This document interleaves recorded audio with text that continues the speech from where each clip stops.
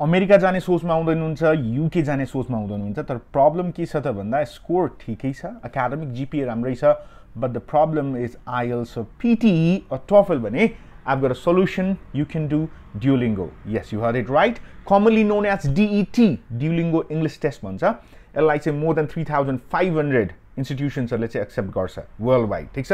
र specially US मा त धेरैले गर्छ Duolingo टेस्टलाई भने। युकेमा पनि थुप्रै यस्ता युनिभर्सिटिजहरु छन् जसले चाहिँ यसलाई चाहिँ एक्सेप्ट गर्छ। किन गर्ने त Duolingo? Duolingo किन गर्ने भने म तपाईलाई टप 3 रिजन्स दिन्छु, okay? Number 1 reason is result चाहिँ एकदमै के छ त फास्टर छ। फास्टर रिजल्ट चाहिँ के भयो त तपाईको नम्बर 1 48 आवर्स भित्रमा चाहिँ यसको चाहिँ रिजल्ट आइसक्छ भने। नम्बर 2 सेकेन्ड चाहिँ के भने एफोर्डेबिलिटी है। जस्तै अरूहरुको कति पर्छ $200 को अराउन्डमा चाहिँ तपाईको फी हुन्छ हैन। जस्तै अब पीटी के कुरा गर्नुस्, आइएल्स पनि तपाईलाई थाहा छ 29,500 अलमोस्ट लाइक 4 टाइम्स चाहिँ चीप छ यो टेस्ट चाहिँ है। ओके, सो अफोर्डेबिलिटी चाहिँ सेकेन्ड भयो भने। थर्ड मा चाहिँ के त भन्दा एक्सेसिबिलिटी, तपाईको इज अफ यो एक्जाम के अब भनौं न तपाईको घरै बसेर चाहिँ comfortably at your home you can give this exam, यो कुराहरु भयो। र यसमा चाहिँ तपाईलाई थोरै हल्का बताउनु पर्दा फेरि यसले चाहिँ तपाईको दुईटा स्किलहरु टेस्ट गर्छ। दुईटा फेजमा यसलाई चाहिँ डिभाइड गरेको छ बेसिकली हैन।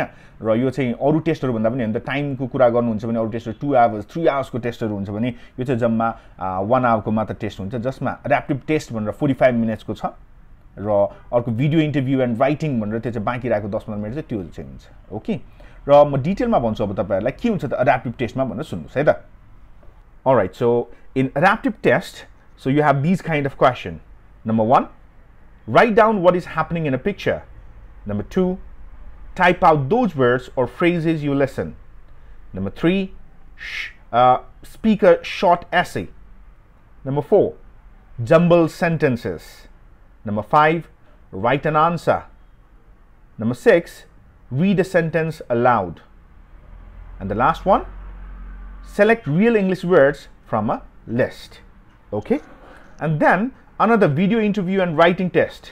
यसमा के हुन्छ भन्दा तपाईहरुलाई चाहिँ दुईटा टपिक दिन्छ, okay? You will be given 2 topics अनि जसबाट चाहिँ तपाईले चाहिँ चुज गर्नुपर्ने हुन्छ एउटा बोल्नको लागि। So for about 2 to 3 minutes अनि once your topic तपाईले सेलेक्ट गरिसक्नु भएपछि तपाईको टाइमर चाहिँ स्टार्ट हुन्छ, okay? And following this video interview, the student will be expected to write on another topic for 3 to 5 minutes. And the institutions that you apply to will be receiving this section of the test. ठीक छ? So मैले तपाईलाई यो ड्युलिङ्गो टेस्टको बारेमा पनि भने, like अब अर्को एउटा भन्न बाँकी रहेको चाहिँ यसको स्कोरिङको बारेमा भन्न बाँकी रह्यो। रिडिङ, राइटिङ, लिसनिङ, स्पिकिङ त हुन्छ नि यसमा। स्कोरिङ बुझ्दाखेरि जस्तै आइएल्स भन्नुहुन्छ भने 9 ब्यान्ड हो, अनि तपाईको पीटी भन्नुहुन्छ भने कति हुन्छ यसको फुल ब्यान्ड भन्दा तपाईको 90 हुन्छ हैन। 10 to 90 को आधारमा मार्क गर्छ भने यसलाई चाहिँ कति त 10 to 160। र म्याक्सिमम युनिभर्सिटिजहरुले ब्याचलर्सको लागि 90 अबभ भयो भने चाहिँ एक्सेप्ट गरिरहेको हुन्छ, बट जति माथि ल्याउन सक्यो त्यति राम्रो।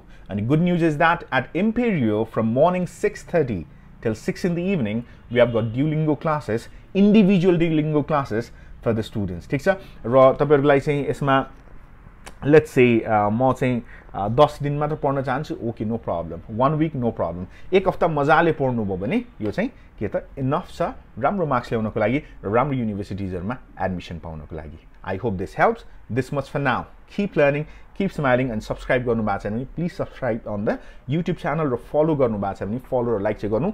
The reason I am telling यस्तै खालको भिडियोजहरु चाहिँ अरु चाहिँ तपाईको फिडमा चाहिँ आइ नै रहन्छ। Bye bye.